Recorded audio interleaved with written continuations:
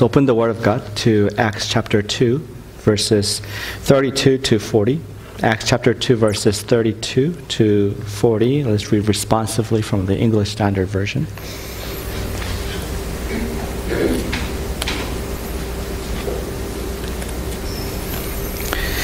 Chapter 2 of Book of Acts, verses 32 to verse 40.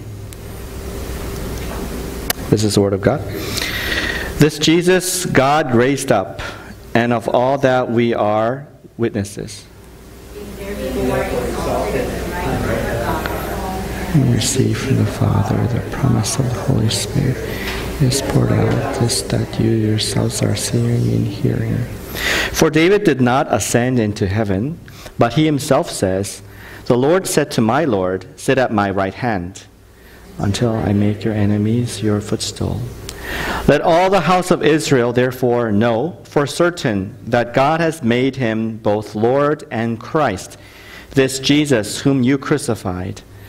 Now when they heard this, they were cut to the heart and said to Peter and the rest of the apostles, "Brothers, what shall we do?"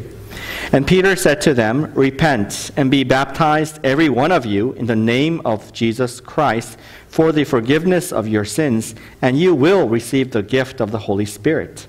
For the promise is for you and for your children and for all who are far off, everyone whom the Lord our God calls to himself." Let's read together. And with many other words he bore witness and continued to exhort them, saying, "Save yourselves from the crooked generation." Amen. This is the Word of God. There was a professor by the name of Jack Deere, and it's a story about Jack Deere in his office, Dr. Deere, I guess, and he was receiving one of his students. One of his students was paying him a visit, and the reason for the visit was he was trying to submit an assignment, and it was late.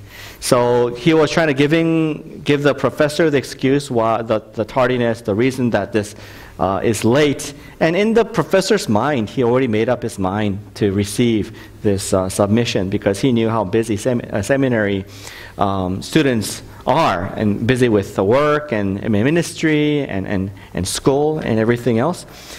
But something happened. As he was listening to what the person was saying, just politely listening to the excuses and all that, he saw a word flashing on his face.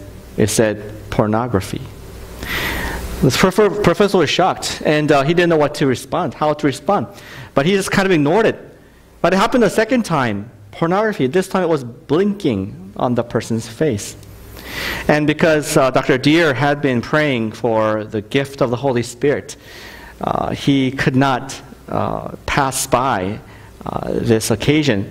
And with awkwardness, he abruptly stopped the student. And he had to ask this question, knowing that if he was wrong, the professor could get fired for accusing a student for wrongdoing.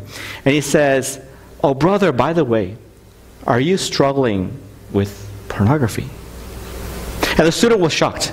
He didn't know how to respond. He first wanted to deny it and just denial, but then the professor was so serious that he confessed. Actually, and it started his confession.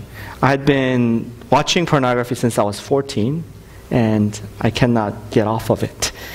And so this started a continuous sessions after sessions of recovery and prayer and love. Of course, the professor did not tell on him to the school, and he didn't get kicked out. But to the end of his school, until he graduated, he was counseled, and the story goes that he was cured from this addiction. Later, Dr. Deere, Jack Deere, because he was at a very conservative seminary, he resigned, and he moved on to another ministry under John Wimber, the Vineyard Movement, and he became ordained there and became a Pentecostal pastor, and he became a very charismatic pastor. I want to ask this question: what does it mean to you to be led by the Holy Spirit? We hear that expression a lot throughout the year, perhaps, led by the Spirit. What does that exactly mean? Even in our evangelical circles, even in our Christian circles, that could mean a whole spectrum of things. From the charismatic saying, when you're led by the Spirit, it means that you hear the Word of God from somebody, or you speak in tongues, you see a supernatural manifestation. That is what is being led by God, or the Spirit of God. In our Baptist, more conservative circles, you would say the Holy Spirit is more like a counselor. He is a teacher. He reminds us of what Jesus said. He helps us to live out the Christian life. What exactly does it mean to be led by the Spirit of God? Unless we know what that really means, we cannot live by the Spirit and be led by the Spirit of God. And this rest of the summer, I'd like to touch on that topic of being led by the Spirit, led by the Holy Spirit. And we don't want to look at people's experiences or books or what people have written on, but we want to go back straight to the Bible, well, from the where first occurrence of the falling of the Holy Spirit happened, and what it meant for them to be led by the Holy Spirit. And so this morning, for the first message of this series, Led by the Spirit, I would like to talk about who is led by the Spirit of God. Who can be led? Who is led by the Spirit of God? The passage of Scripture we read is a middle section of Peter's famous sermon. What had happened that he was preaching to this crowd of people in Jerusalem? As we well know, maybe from even last week, we can remember that Jesus told the disciples as he was going up to heaven, wait for the promised Spirit of God that Father will send to you. In fact, the disciples had to pray 10 days in the city of Jerusalem. Although they didn't know it was going to be 10 days, on the day of Pentecost, it actually happened. 120 of the disciples and followers of Jesus Christ were waiting for that gift. They were waiting on the Spirit of God. And it happened all of a sudden, like a whirlwind, like a big wind, maybe like the hurricane, that over there in the eastern part of U.S. right now. It happened suddenly, and they could visibly see it. We know well that the tongues of fire fell upon the congregants. It was not like a glob of fire just everywhere, and we know that the presence of God is here. It was a unique experience. It was on every individual person. This tongue of fire was on the head of every individual person. It fell on each person individually. And there was sounds involved too. What sounds were there? People started to speak in different languages that they were not born into. It was not their first language, but they were speaking and praising God in a foreign language. And there's all this commotion and this amazing scene. People of Jerusalem, they were wondering, what's going on? What's all this noise and what's all the languages we're hearing? We're hearing these tongues in our own tongues. What's happening here? These are Jewish people coming from Galilee, coming from Judea and Jerusalem. How can they speak these things? And so we know from Scripture, this passage, chapter 2, that Peter gets up. He uses this occasion to deliver his famous sermon. The gist of his sermon was that Jesus Christ, whom you killed on the cross, God raised. And He is the one who promised the Holy Spirit. And because He is risen, He also is alive right now. He is reigning. He has sent this Spirit, and you are seeing this Spirit among us. That was the gist of Peter's message that day. And in verse 32, towards the end of his sermon, the passage we just read this morning, Peter says in concise words how this had happened and to whom this Spirit was given. Let's go back to verse 32. It says, "This Jesus God raised up, and of that we are all witnesses." Who has received the Holy Spirit? Those who are the witnesses of the resurrected Jesus Christ. Who can receive the Holy Spirit? Those who are the witnesses of the resurrection of Jesus Christ are those who can receive the Spirit of God. What did it mean for Peter to be a witness of Jesus? And so Peter takes them, the audience, back to an ancient promise He had to remind them of something. He reminded them of the Psalm of David, what David had said in Psalm 110, verse 1. And it was from that famous messianic psalm how God told his son, his Lord, David's Lord, Jesus, to stay put until I make your enemy your footstool. And God was going to raise him up, exalt him. And Peter's looking back at that promise and saying, guys, you know what? God the Father indeed exalted Jesus by raising him up from the dead. And he has made him, Jesus, the Lord and God of all. He was explaining how Jesus was exalted through his resurrection, and also Peter was telling them that we are the witnesses. We've seen Jesus resurrect. We've seen Jesus go on to the heaven. We know that he is at the right hand of God. He is the reigning God. And so Peter was saying, we are the witnesses of the resurrection. We are the witnesses that Jesus indeed is the Son of God. And because we are witnesses, we have the Holy Spirit. What was the gift of this Holy Spirit then? What happened? What are the signs of this gift? It's explicit and implicit in our passage. There are at least two signs that we can see, implicitly and explicitly. First of all, obvious sign is that they were able to make a lot of noise, right? They were speaking in different languages. Supernatural phenomena happened. And this truly was the gift of the Holy Spirit. But more subtle, but more apparent, and it gets stronger and stronger as we read in the book of Acts. The second gift of the Holy Spirit was that Peter and the disciples had this tremendous assurance and conviction of the Lord Jesus Christ, that he really was the Son of God. Jesus Christ was resurrected. He was the Son of God, the Christ that they had been waiting for, and he still lives. That assurance, that confidence and conviction was the gift of the Holy Spirit. It was such a great conviction and power and energy that it kept the disciples and all the people, followers of Jesus, strong in the face of persecution and objection and even the martyrdom. They were able to stand strong in their faith. This truly was the gift of the Holy Spirit. You see, the identity did not come from their within. They didn't persuade themselves that we are now Christ's followers and now we have a mission to accomplish. It was the gift of the Holy Spirit that gave them the confidence, a new identity from without, from the outside, that gave them this confidence to be the witness of Jesus Christ. And that person who gave them that power, that gift, was the Holy Spirit. We can look at in Romans chapter 8, verse 26, and it tells us about how the Holy Spirit gives us that gift. It says, likewise, the Spirit helps us in our weaknesses.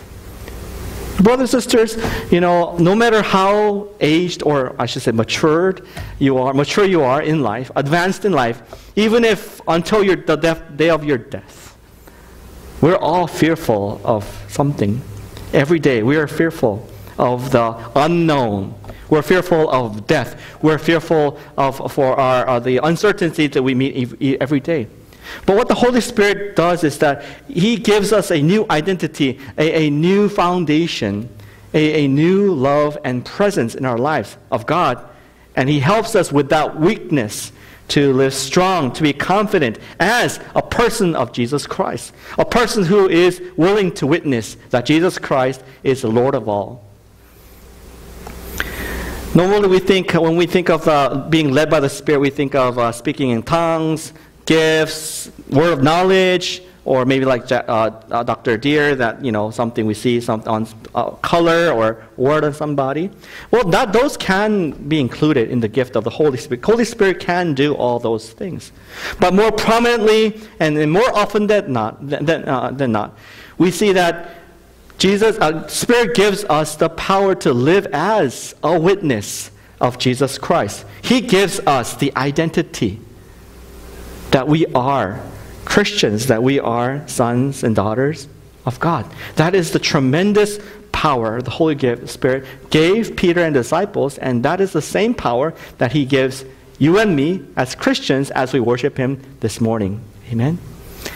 I might have gave this illustration before, but think of a hydroelectric generator, like at a dam, right?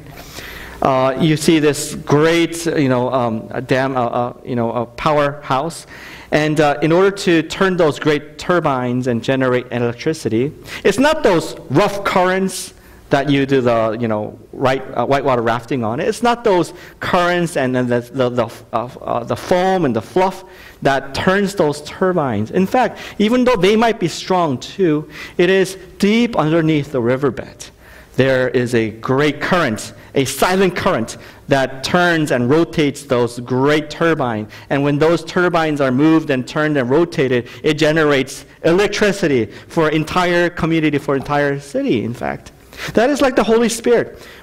The Holy Spirit work is not just speaking in tongues and seeing a flashing of words and just instantaneous, some kind of miracle in our lives. Yes, those can be included.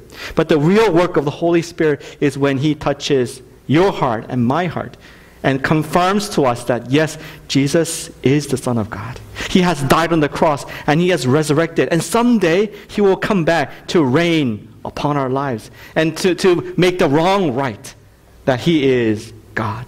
Holy Spirit is the Spirit of God that gives us that encouragement, that confidence and assurance to live as a witness of Jesus Christ. What is a witness of Jesus Christ? It's a person who has experienced Jesus as their personal Lord and Savior. Lord and Savior. A witness of Jesus Christ is a person who is willing to share that word, that confidence, assurance with somebody else. Throughout the book of Acts, we will see that the disciples were filled with the Holy Spirit. And yes, they did miracles. Yes, they spoke in tongues. Yes, they saw the future as God revealed it to them. But more than that, we see the disciples not hesitant at all to share that Jesus is the risen Lord, that He is the Son of God, truly. And they were even willing to die for them. In fact, all the 12 disciples, except for John, all were persecuted and they were martyred for this tremendous assurance, this conviction and confidence that Jesus Christ is the Lord.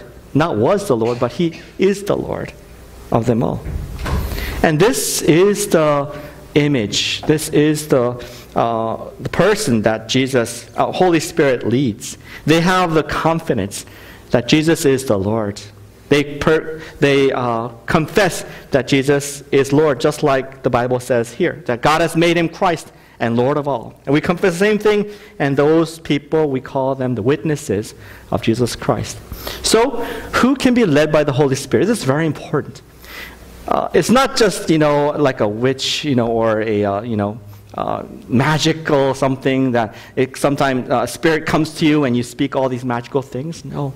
Those who confess, those who witness Jesus Christ as their Savior, Lord, and God are those who are led by the Spirit of God. As you know, we've been to the mission field past week, and I was so proud of them. But also a little bit was concerned for them because, as you know, some of them, a handful of them, was their first mission trip ever in their life. So that was the first time they ever did a testimony for a crowd of people. It was the first time that they did a public prayer before others.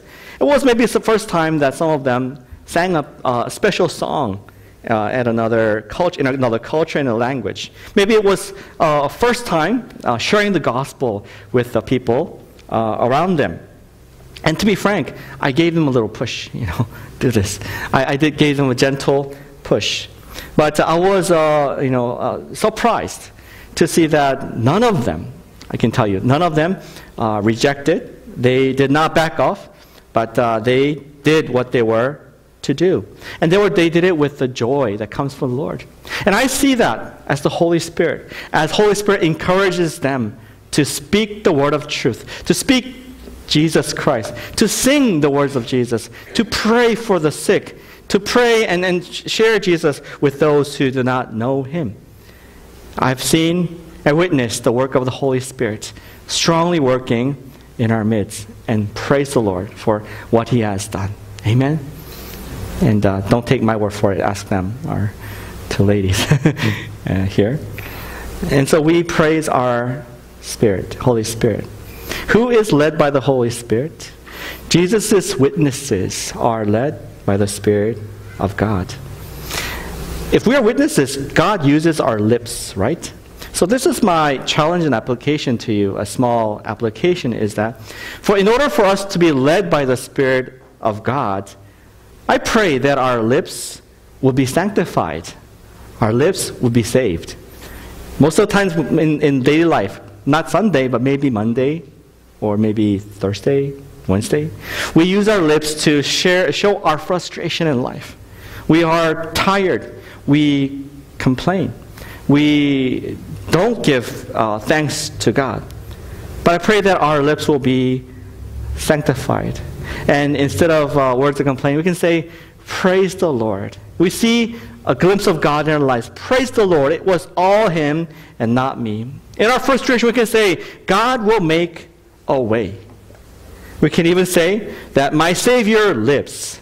In those circumstances when you're come to a dead end, and the only way to look is to look up, you can say, my Savior lives. It is a confession that comes from you being a witness of Jesus Christ. You having a faith in a true shepherd that reigns over your life. It is a confession of love to our Lord Jesus, that you truly trust Him and rely upon Him to get by each day. When we have those lips of the witness of Jesus Christ, witness that He is alive and He is the Lord, we can have received the gift of the Holy Spirit, who gives us the confidence and conviction to live each day as a child of God. Who are led by the Spirit of God? Those who confess Jesus as their Lord. Those witness Jesus as their resurrected Lord, receive the Holy Spirit's power. But there's a second, and it is this: those who repent are led by the Spirit of God. In your outlines, I wrote something differently, but I want you to change it if you can. Those who repent are led by the Spirit of God. Not just the receivers of the gift of the Holy Spirit, but those who are repenting are led by the Spirit of God. When the Jews who were hearing Peter's message, they realized what was happening, what had happened, they became spiritually so thirsty, and they became desperate. And verse 37 shows us a glimpse of their heart. It says, now when they heard this, they were cut to the heart, and said to Peter and the rest of the apostles, brother, what shall we do? Just like when you put salt in water, salt in a food, it creates a thirst. It creates an environment where you want something so badly. When the Word of God, when the truth was sprinkled in the hearts of the people who were listening to this message, they were desperate for two things, at least two things. First of all, they realized that they were the ones who had killed the Lord Jesus Christ, who was the Son of God. And so they were guilty. Their heart was cut in half. And there was this tremendous desire to make it right. So that was the first thirst they had. The second one was envy. I wish I had the confidence that these disciples had. I don't have that kind of confidence and conviction. If what they're saying is true, that God had promised the Spirit of God on His people, and it came through Jesus Christ, I don't want to miss out. I want that. I want that boldness and conviction that they have. I don't have that kind of clarity about God. I want the Spirit of God in my life. It created that thirst in the hearers' hearts. So they had to ask Peter and the disciples, brothers, what shall I do to receive this gift of the Holy Spirit? Who can receive the gift of the Spirit? Who can be led by the Spirit? That was the question that was on the minds of people. And indeed, Peter gives it to them. How they could receive the Spirit and how they could be led by the Spirit of God. Let's look at verse 38. It's very clear on this. says, actually, can we read this together? Verse 38 together. One more time. Ready, go. And Peter said to them, repent and be baptized, every one of you, in the name of Jesus Christ, for the forgiveness of your sins, and you'll receive the gift of the Holy Spirit. Long sentence, but in a nutshell, saying this: repent, and you'll receive the Holy Spirit, the gift of the Holy Spirit. What's in between? Peter is describing what it means to repent. What does it mean to repent? Going back to that verse, baptized every one of you in the name of Jesus Christ. Saying, accept the fact, believe the fact that Jesus Christ is the Son of God who died and resurrected. And you've experienced Jesus' miracles firsthand. And we are witnesses of his resurrection. And we are saying that Jesus lives. All 120 of us, in fact 500 of us, saw the risen Lord. And as you receive this Jesus, as he has ministered to you, as you receive our word, as we saw Jesus, as was prescribed by the scripture of God in Psalm 110, you repent, you will be saved.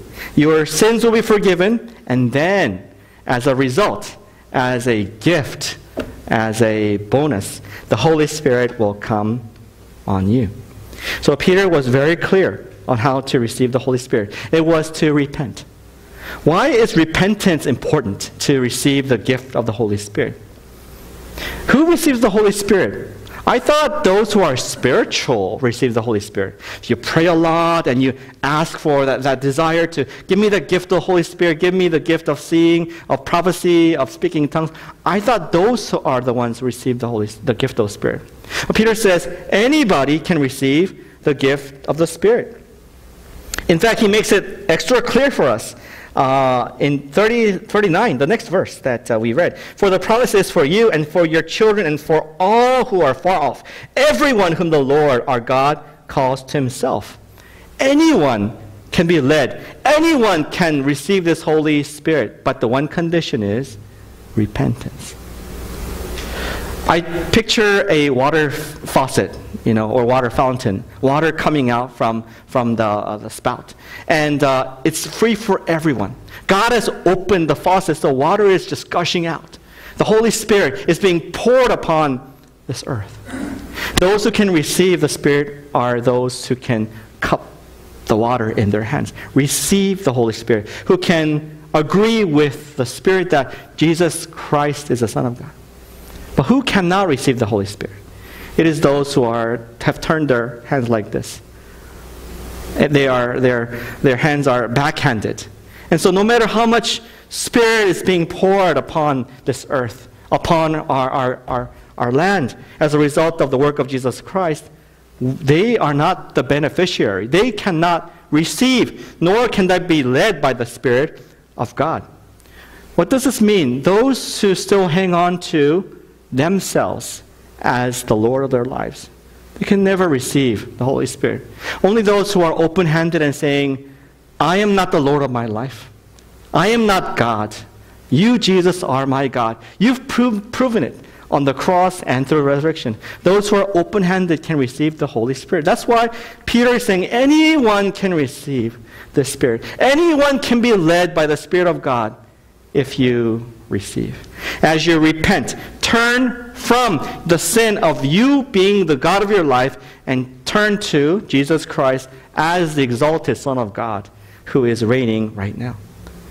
And as a result of this preaching of Peter, many people indeed received the Holy Spirit. In verse 41, which we haven't read, the next verse, tells us that on that one day, as they heard the message of Peter, and as they received Jesus as their Lord and Savior, 3,000 people received the Holy Spirit and became Christians on that very day.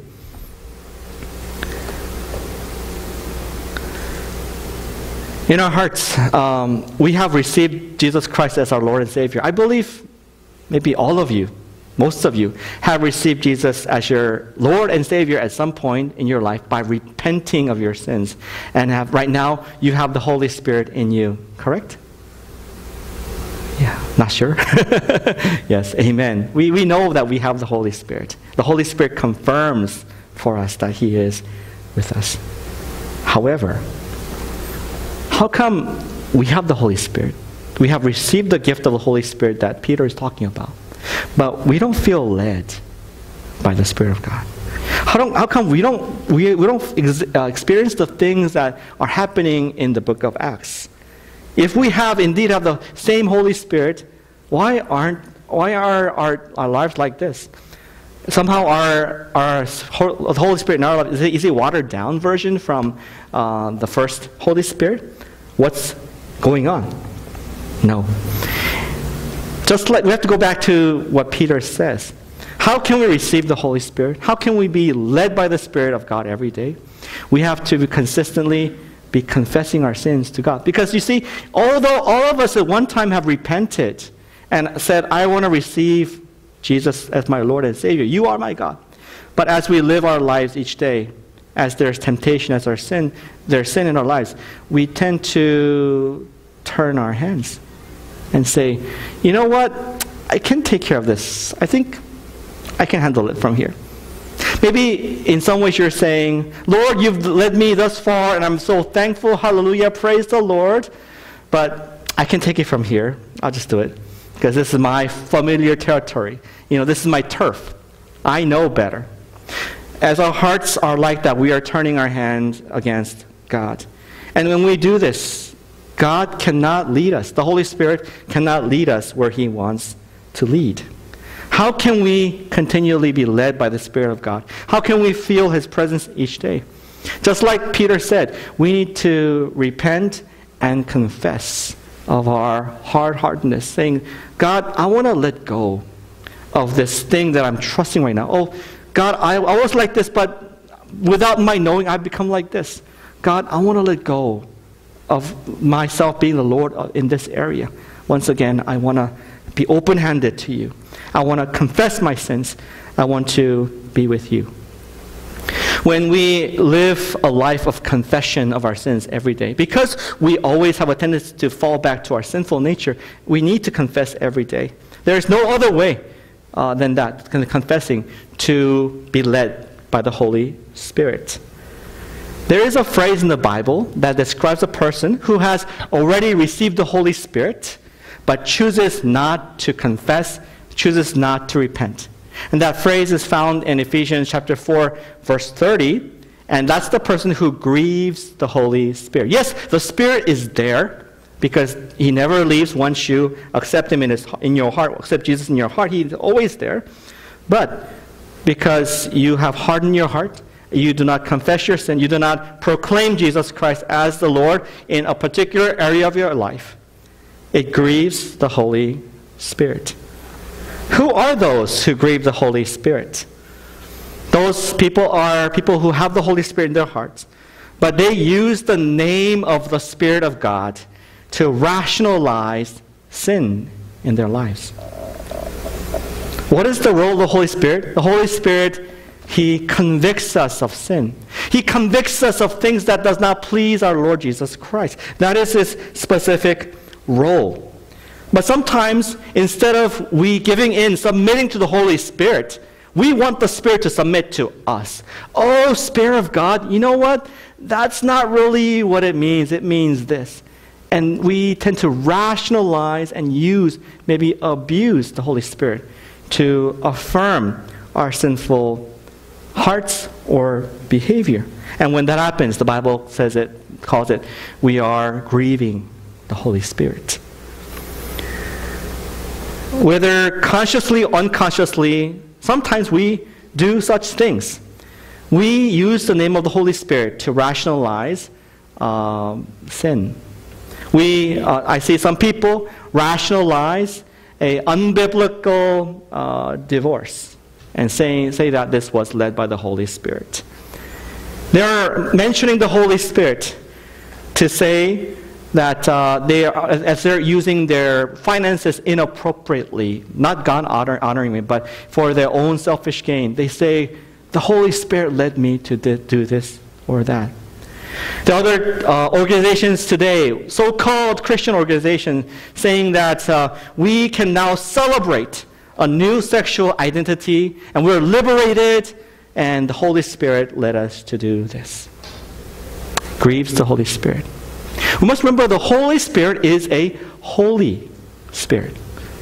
He's not a spirit that encourages sin or compromise in our life. He is a Holy Spirit that that wants our lives to be separated from sin. He is the Holy Spirit. When we use and abuse the Holy Spirit to gratify our sinful desires and our wants, it greatly grieves the Holy Spirit. We must not grieve the Holy Spirit. In fact, we should be grieved over the sins that grieves the Holy Spirit. That is the life of the Christian. The Holy Spirit never goes against the good word of God. The Holy Spirit never goes against the teachings of Jesus Christ. And when someone says they're going to do this and it's against Scripture, and the Holy Spirit said that, we can know that it wasn't the Holy Spirit. It was a different spirit. When the Holy Spirit indeed gives us this cutting of the heart, He is displeased. This is not having Jesus as the Lord of your life. When He convicts us of that, brothers and sisters, I pray that we would have that soft heart and say, Jesus, I confess, I have done wrong. I have been the Lord of this life, of the area of my life. I have to confess this past week. I confessed to the Lord and I prayed, asked for His forgiveness. I had that mentality after a week of, full of Holy Spirit ministry and work well done. I told God, I found myself telling God, now I'm back. I know my church. I know my people. I've done this over 6-7 years. I can take it from here. And maybe that's why I'm not led by the Holy Spirit as much as I was led in the mission field. And I confess my sins to Him. Brothers and sisters, I implore you that we should confess our daily sins every day. Once D.L. Moody, the great revivalist of Chicago, said this: repentance is like putting a fist inside a vase, a flower vase, like a vase here. Having your fist inside the vase. There was a young boy, he got his hand stuck into the vase, and the parents were, they were just so scared. And so they applied soap and oil, they did everything they could, and at the end they could not get his fist out. So as a final resort, they decided to break the vase finally. The boy was scared at this point and said in a very small and soft voice to his parents, "Daddy, would it help if I let go of the penny that I'm holding on in the vase right now? Would it help?" Indeed, he was holding on to this penny. Brothers and sisters, we are so stubborn before God. We confessed, we've repented our sins, but all of a sudden we find ourselves today, our hand is stuck. It's grabbing onto a sin in our lives and saying, God, I don't want to let this go. You could do everything about me and everything for me. You're the Lord of all and all that, but I can take care of this. I know better than you. When we internally say those things, we're not letting go of the sin that He wants us to let go. Holy Spirit convicts us of those things. And when we let go of this sinful living, Holy Spirit takes over and He can lead us into places that glorifies God, expands the kingdom of God beyond our imagination. So brothers and sisters, let us repent of the sin of being God, playing God in our lives. And let's be the witness of Jesus Christ, professing that Jesus is my Lord with our mouths and with our lives, so that the Holy Spirit can take over and He will lead us to His wonderful, amazing plans that He has for all of us. Let's go to the Lord in prayer.